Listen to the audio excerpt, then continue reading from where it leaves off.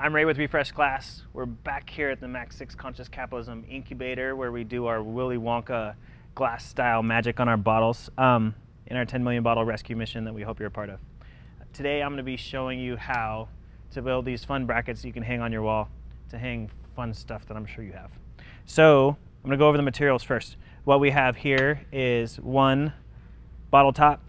We have a cork inserted into it, and I'll show you more about that in a second. We have this piece of all thread with 2 washers, 2 nuts, cord 20, foot long. We have a few screws, and we'll detail all this out for you later, exactly how many and what size.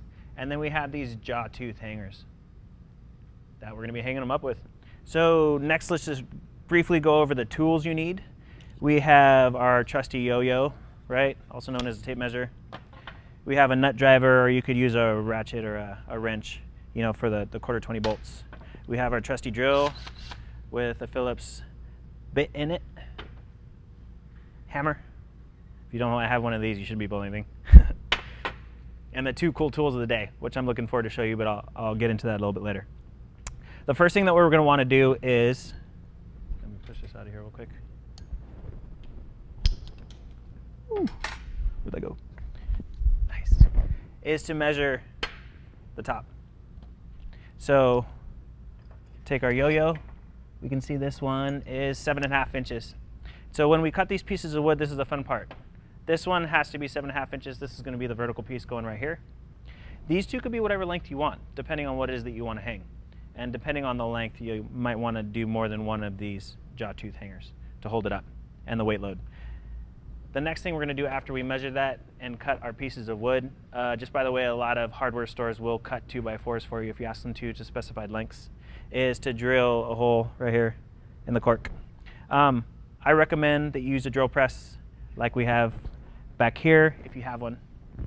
Or you can place the cork into the glass and very, very carefully, cork is so soft. Slowly, slowly use your drill. I recommend 3/8 drill bit through here. And I usually leave a little bit of cork for compression, and I'll show you more about that in a second. The next thing you're going to want to do is to mark your pieces of wood for where you want to drill. So this is where we get into our cool tool. This is calipers, right? So I measured 750 thou, which is nerd speak for 3/4 of an inch, right?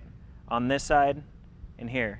And so the way that you use these to help speed the process, and it's actually much more precise and accurate, is to run this along the edge, make a scratch line right here, run this along the edge right here, and right here, and it'll form crosshairs for you. Then what you can do is you take this cool tool, which is a center punch that it's spring loaded. Then right where the crosshairs are, you press it down, it'll click, form an indentation where you can then take your drill or drill press and drill a hole straight through. We'll detail for you what size the drill bit is also. Then we're going to go to the other side here, measure 1.751 inches and 3/4 inches. From this distance, measure how wide your 2x4 is, because they're usually not 2x4. Center that in half. Use your center punch again. Make an indentation and drill your hole. This one, I really recommend using the drill press, because the more perpendicular it is, straight up and down, right, the easier it is to line up the all threads once you get the 2 sides. So hopefully now we have our holes drilled, 2 on one end, 1 on the other for both of these sides, right, the same measurements. Now what we're going to do next is we're going to mark our vertical piece. The way I recommend doing that is to work the screws through for one of these so they're sticking out, I don't know, maybe about 1/4 inch, maybe a little less, maybe 1/8. Right. Then center them here on your vertical piece so that everything's all flush the way you like it. Take your hammer, carefully tap down a few times on it, and this will perform a function similar to the center punch, right, where it'll make indentations in this piece of wood. Then you could take your drill with the drill bit in it, pop the holes in it to leave the room so that the screws move in smoothly. Fun, right? Making holes and stuff.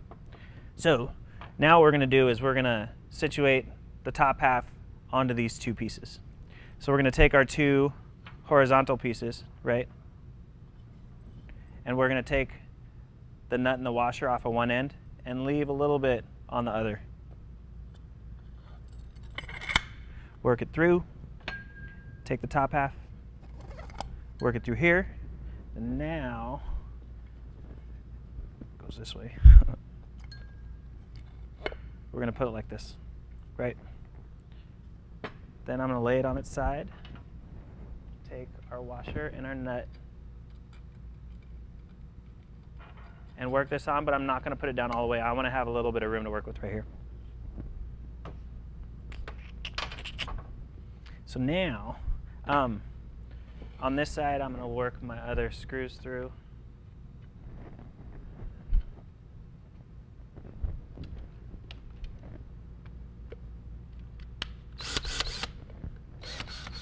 And again, I'm going to leave a little bit sticking out so that it finds the holes.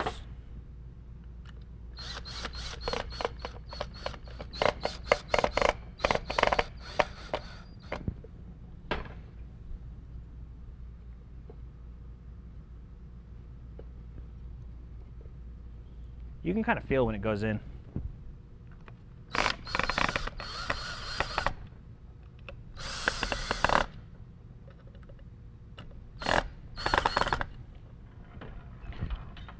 Spin this around.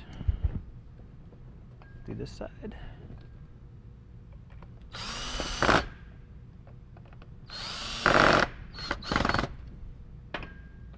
Then we're going to take our nut driver. You could also use a ratchet, crescent wrench, whatever you got. We're going to hand tighten this. We're going to make sure that this side is flush on here, right? So it's sitting down flat. And then we're going to wait till it's seated. You could feel it. And then I recommend going about a half turn, like that. So it's tight. You don't want to put too much pressure on the glass. It's not going to come off. Then the last part here, I use these 3/4 inch small pieces of square to offset it from the wall so it kind of looks like it's floating, which I thought was kind of neat, like this. And then you take your what do they call them again? Sawtooth hangers. And then you just hammer them on. Put your nail in the wall, hang them up, and you're good to go. Hope you guys all have a great day. We'll see you soon.